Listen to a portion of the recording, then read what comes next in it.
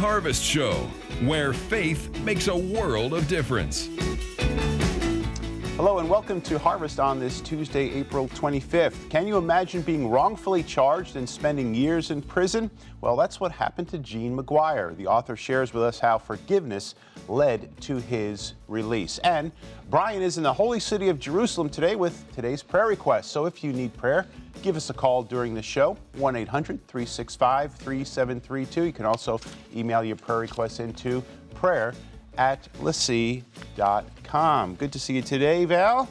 Good to see you, too. Yeah. Listen, found a story about the Bible Bee game show, which has been going on for a number of years now, I think since like 1999 or something like that. But Kirk Cameron hosts the show now.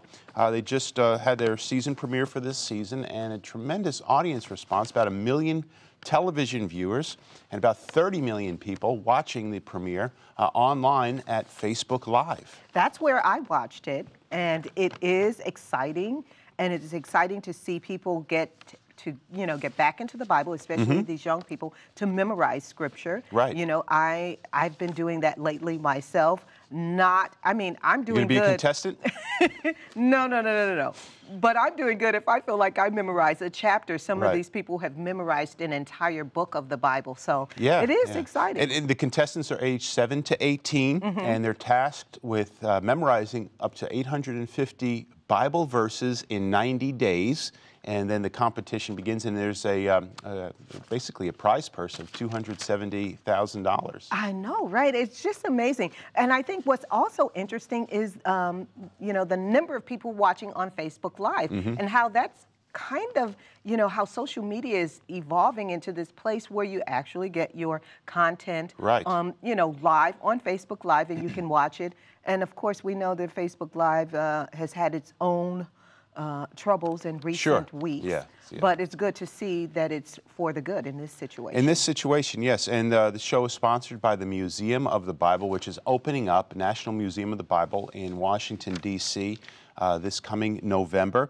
And Hannah Leary, who's the former winner of last season's National Bible Bee game show, said that it's not just about memorizing Bible scriptures or passages. It's about studying the scripture, diving into the Word of God, and understanding what God is communicating to us and to the world through His Word. And Cameron said that his hope is that the game show, the National Bible Bee game show, inspires people, and young people especially, all around the world to read and memorize God's Word. And so it's good to see this kind of content being put out there. That's right. And Stephan, we know that the Word will become alive to people as they read it and memorize it.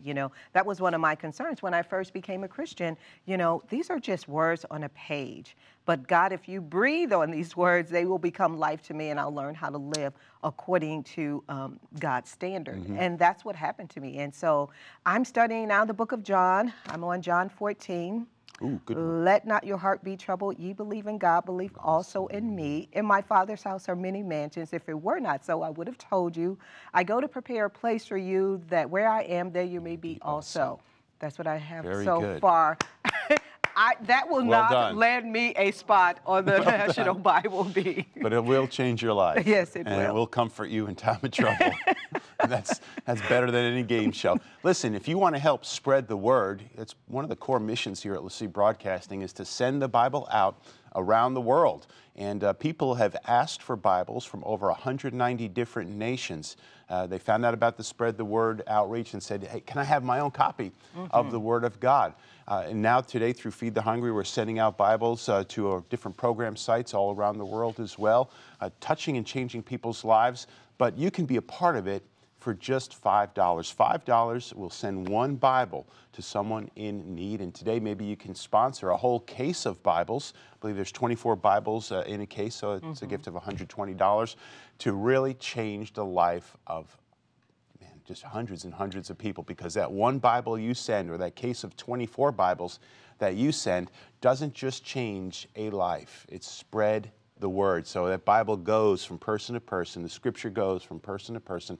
Change a person, a family, a church, a congregation, a community, a whole village. You know, speaking of a village, we've shared this story a couple of times here on the show where a pastor in a village had one Bible. Yeah. That one Bible he used, and the villagers, the entire village came to faith in Christ just on that one Bible. So when we ask you to give to the ministry of LeSEA Broadcasting to help us change lives and around the world, that's what we're doing. We're sending out the word of God. So join us if you'd like to be a part of that Spread the Word campaign. Easy to do. Give us a call, 1-800-365-3732. You can also go to LeSEA.com. And be sure to connect with us on social media as well, Facebook, Twitter. Live at LeSEA.com is the email address for us here on the set. Up next, former prison inmate Gene McGuire shares a powerful story of forgiveness.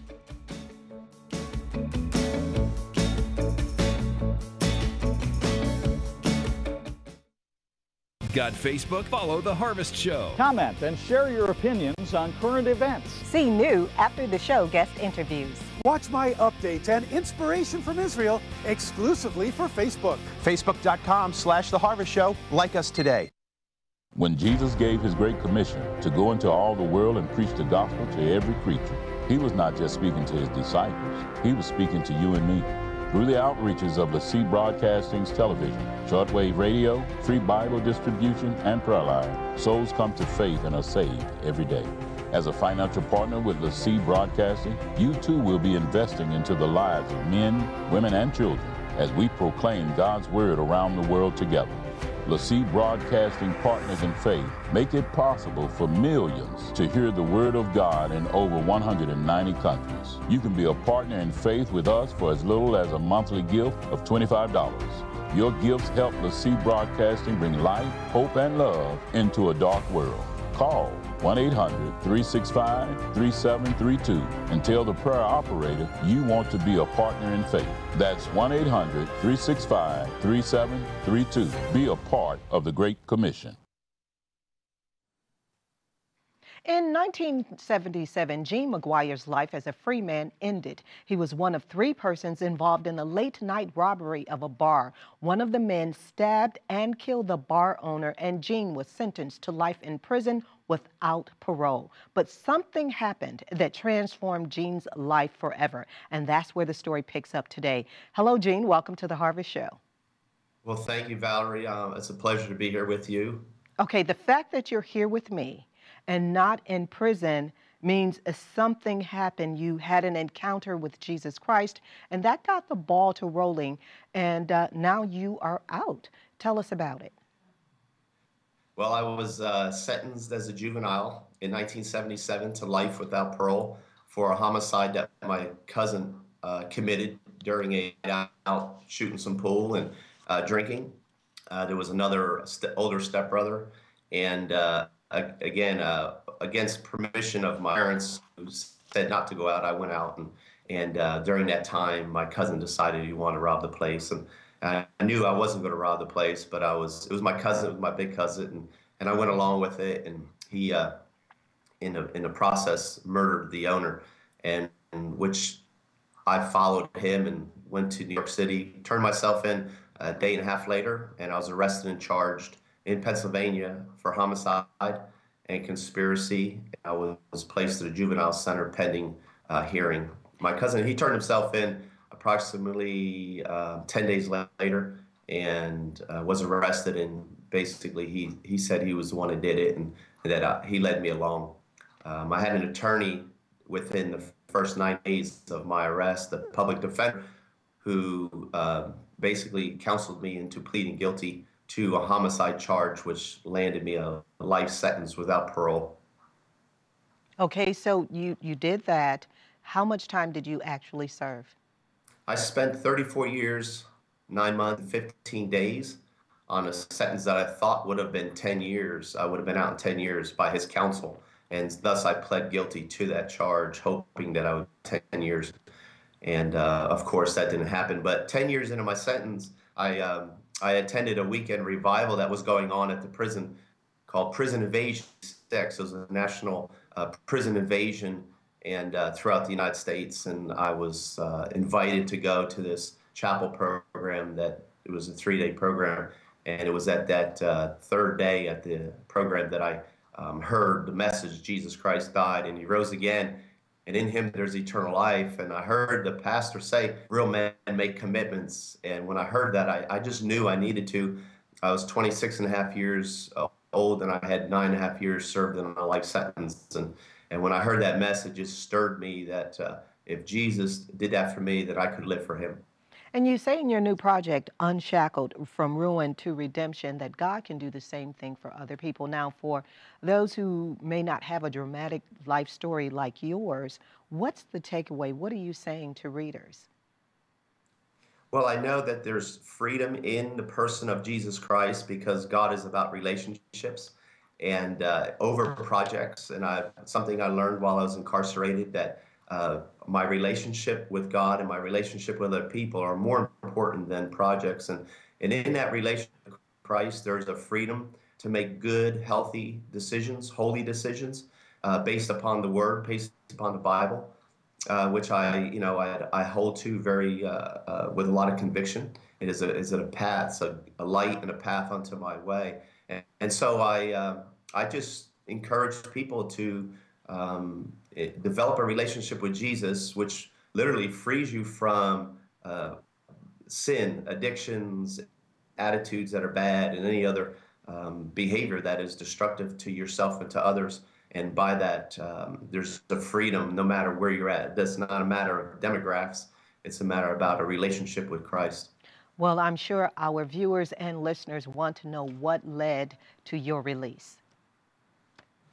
What led to my release was in May of 2010. There was a new Supreme Court ruling, Graham versus Florida, and it was a new law based on brain capacity for juveniles, saying that juveniles do not have the capacity and do not have the ability to think consequently. And so their decisions, when we say, what were you thinking, juveniles basically say, I don't know. Well, that's basically an MRI and medical science now that brains don't develop until like in their 25. So that was an issue for the courts to decide, and it allowed juveniles who were sentenced to life without parole, who did not kill, who did not know that a murder was going to happen and did not believe that, were allowed to go back in court and have their sentence adjusted to receive a parolable sentence, in which I was one of 479 juvenile sentence lifers in Pennsylvania. What do you say to people who feel that they're trapped in unbelievable circumstances in life in general, and they just feel like there's no way out? Yeah, I think I can relate a little bit to that. And what helped me was I really did. I looked and I just said, Lord, help me. And it was basically those words, Lord, help me through this situation. And because I had a relationship, because I had been reading the Bible, I had some evidence and I had some direction to go to. But there's been times where I had some long dark nights and some hard mornings, and I would literally look up and say, Lord, help me, and I need grace for this situation. And I encourage even the young people that I'm around today and I speak to, is that there's no situation too hard for the Lord, that if you would just call upon him and ask him, he'll lead you and guide you and supply for you. You just mentioned speaking to young people. What's going on with your life today? Do you have a ministry? I do. I spent a lot of time mentoring young men and older men too, just sharing my personal experiences that I've gone through. I also work as a corporate pastor for a large family-owned Christian business with about 1,400 employees, and we have 900 youth working for us.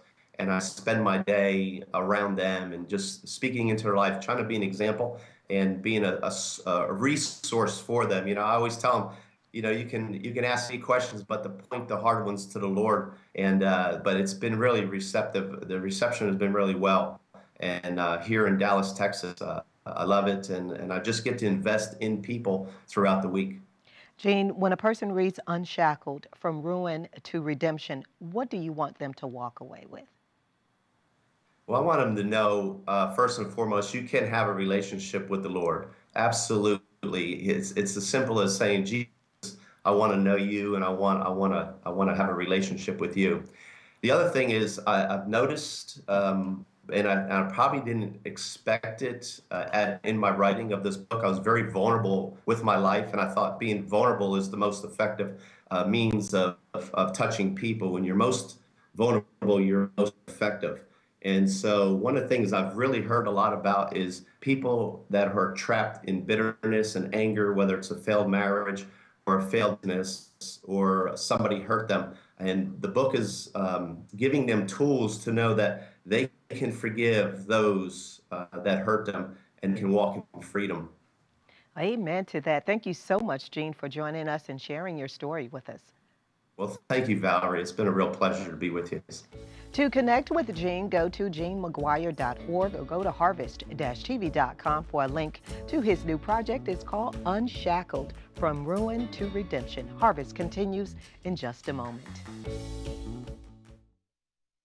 We know you're working daily to make healthy choices for your life and the life of your loved ones. MHC Life is here to help you with those choices by offering supplements and materials that maximize your personal health and total well-being. Restore and reset your digestive system with the MHC Restoration Pack, full of prebiotics, probiotics, and vitamins. Order today and get 35% off plus free shipping. Visit MHCLife.com or call 1-800-965-2345. Enhance your total health today, mind, body, and spirit with MHC Life. Hi, this is Stefan Radulich with Feed the Hungry, and I want to encourage you to become a Full Life Monthly partner today. Why is that so important? Well, because children like these children at the Kiryandongo refugee camp come to school every day for a hot meal. For all of these kids, this is the best meal they're going to have.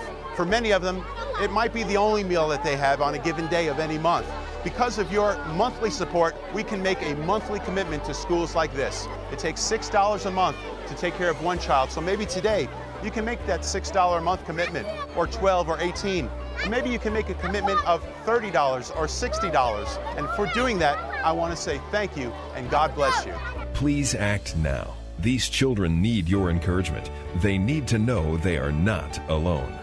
Please call 1-877-769-9270 or visit feedthehungry.org to help a child know how good a full life feels.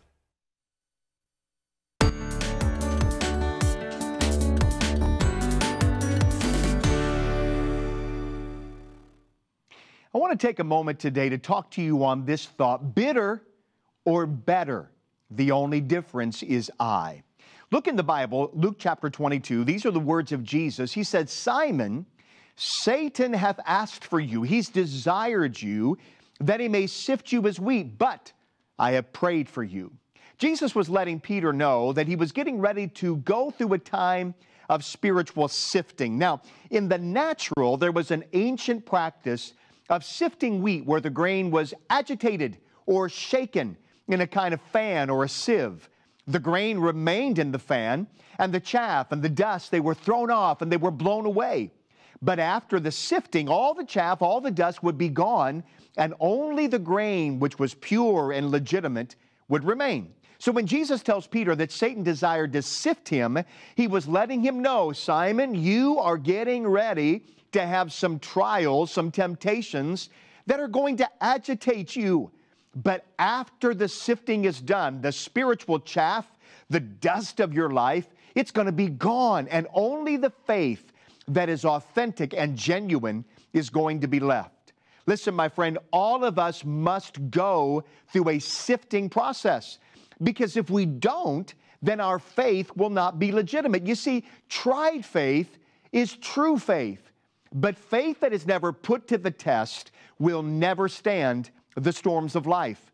And I know there's some of you watching right now. You are going through the sifting process. Maybe it's in your home. Maybe it's on your job. Somewhere in your life, there's an agitation that is taking place. And I want you to be encouraged today, because God knows exactly what He's doing.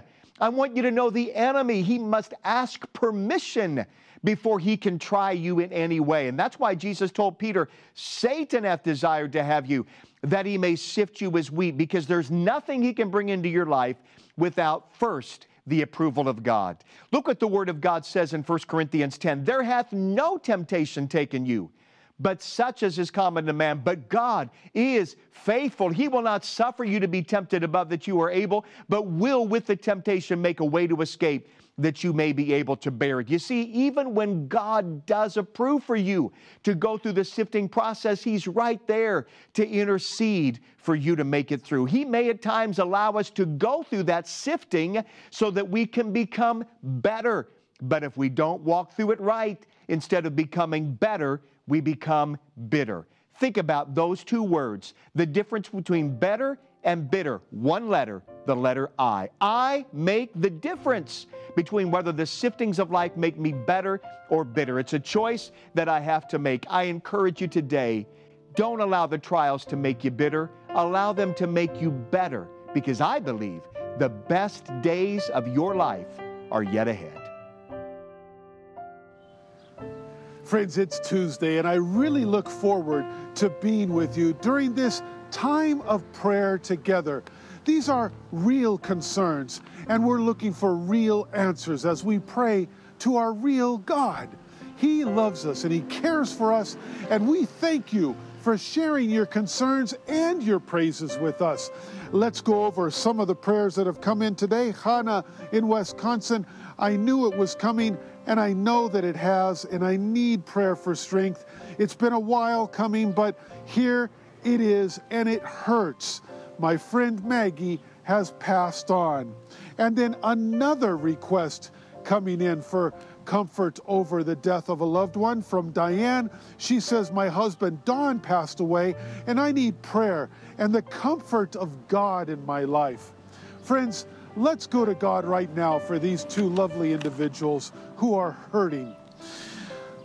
Our loving Heavenly Father, we thank you for Hannah and for Diana and for the lives of their loved ones. We ask for your Spirit to comfort them, and that new friend and family relationships may come into their lives. Next up, we have a partner in faith, of actually two, Shirley and Fred, a couple. We need a miracle, they write. Our son is dealing with a broken marriage, upset children, and now he's suicidal. Well, we're certainly going to pray for you, Shirley and Fred. Dear God, we pray for the son of Shirley and Fred, asking for your protection over their son, his life, your protection over their grandchildren, and the restoration of this man's marriage. Father, we pray this in all of our prayers in the mighty name of Jesus Christ our Lord. Amen.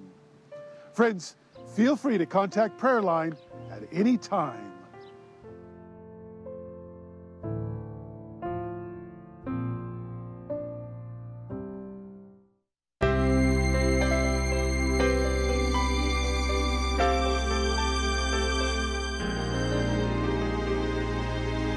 LeSEA Prayer Line.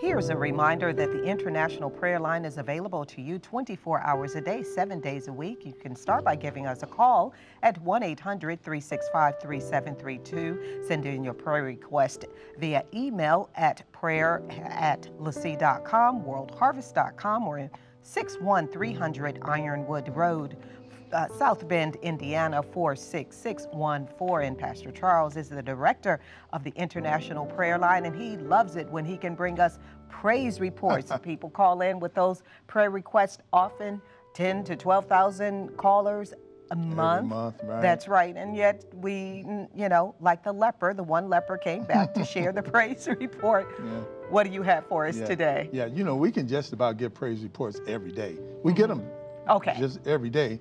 The only thing is there's far more prayer requests. Yes. And so we just want to make sure that everybody understands that there's no prayer request too small or too large to call us and have us pray with them about.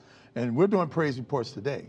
And then here's Laura from Florida, your neck of the woods now. She says, you all at Prayer Line prayed for me to get a job, and I got it. She says, my son asked if I would call you again with him, and he got the same results. Wow. She says he starts his new job Monday. Awesome. Praise God. And then we got Sadie in Florida. Sadie says, thanks for praying my friend through. Her liver surgery was a success thanks to you guys at Prayer Line. Amen. And then finally, we got Jay in Louisiana. Jay says, thanks for not giving up on me and my wife. He says, I called you guys at Prayer Line to pray with us, and you prayed us through. After 2 years of separations, we are back together again. Wonderful. We Man. are not at all surprised, Stephen, that God is responding to prayer. We know that if we seek his face and we ask him, he will respond. That's why we're asking people to send in those photos for the prayer chapel upstairs. Tell us about that. Absolutely. We're getting in pictures. We're getting them in, Val, but we're getting them in slowly. We'd like to get pictures each and every day to make sure that we get that wall filled up. You know, previously we had pictures up there on the wall from the beginning of the time when Dr. Summerall was alive.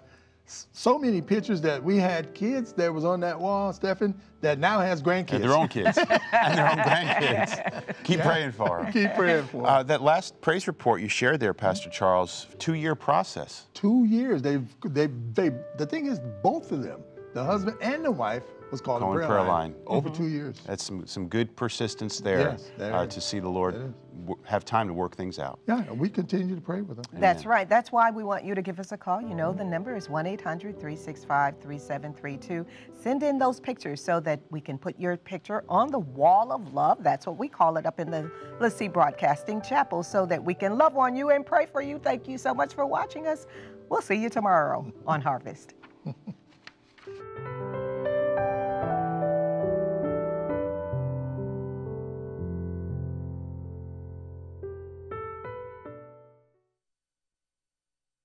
Do you long to visit the Holy Land but don't want to travel alone?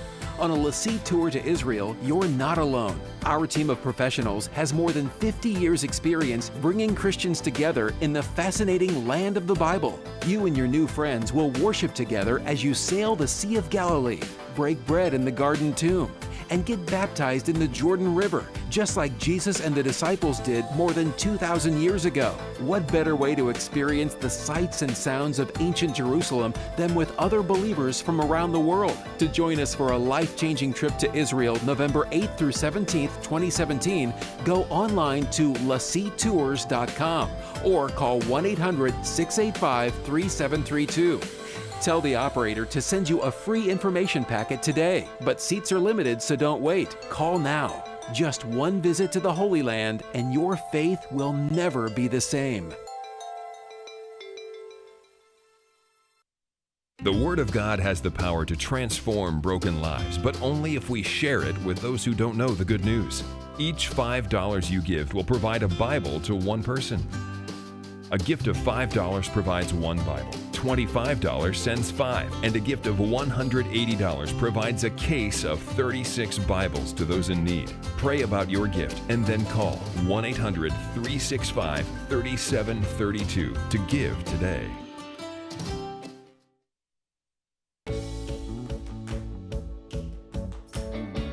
The Harvest Show is produced by LeSEA Broadcasting and is viewer-supported by people just like you. Thank you for inviting us into your home today.